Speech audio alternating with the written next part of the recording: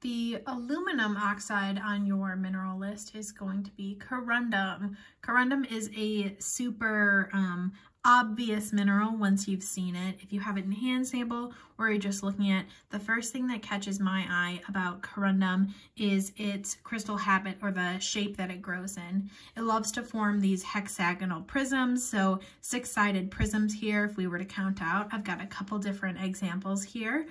These two are more like platey, I would say, and then this is a real hexagonal prism. It has 6 sides, and we can look down the C-axis of it and then see that we also have that 6-sided form as well. So corundum very, very typically forms in this kind of hexagonal prism shape.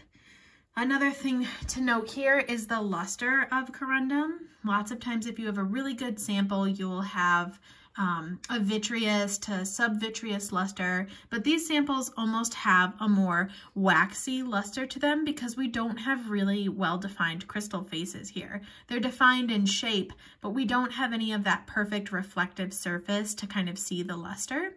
And so this is going to be a little bit more waxy, subvitreous, and if we had a really good sample, this one's even a little bit better, but so we've got a little bit of that glassy kind of surface, but this one's almost like frosted glass, right?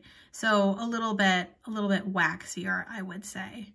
But all of these have a really great crystal form. Another thing to note on this is going to be hardness. So these are so hard, it's pointless to do a streak test. It's not going to work. Corundum's at a 9 on the Mohs hardness scale. So it's one of the harder minerals that we have on our list for mineral identification. So doing a streak test is not going to help you out here. This diagnostic shape and then the hardness and density are going to be 3 of the most obvious things.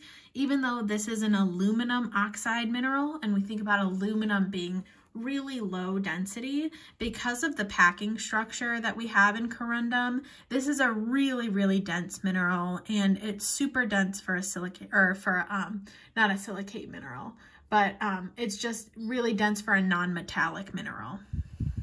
All right. And then another thing to note too is color. It typically forms in these kind of brown, gray tones. This one's maybe got a little bit of a tinge of blue to it, but these kind of earthier tones are really common. But 2 common varieties in gem form would be sapphire and ruby, which if you get those really beautiful clear gems, they're worth quite a bit of money. But so there's a little bit of color variation with corundum. It's not always super diagnostic. Another thing that is common, but maybe not super common, but can happen, is that we also have some fluorescence. So let's do a little fluorescence test here with a UV light.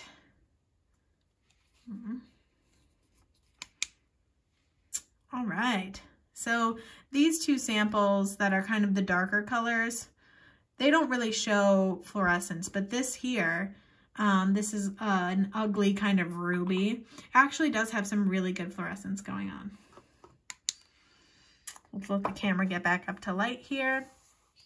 So overall, this one does not have cleavage either. Corundum doesn't readily cleave. You can guess why. It's a really hard, well-packed structure. It would be really hard to readily cleave this in nature. You can definitely do cutting and gem cutting and things like that, but that's a little bit different. And so overall, the most diagnostic properties of this: density, the shape that it grows in, and the color as well as the hardness. And that's that, corundum, the aluminum oxide in your group.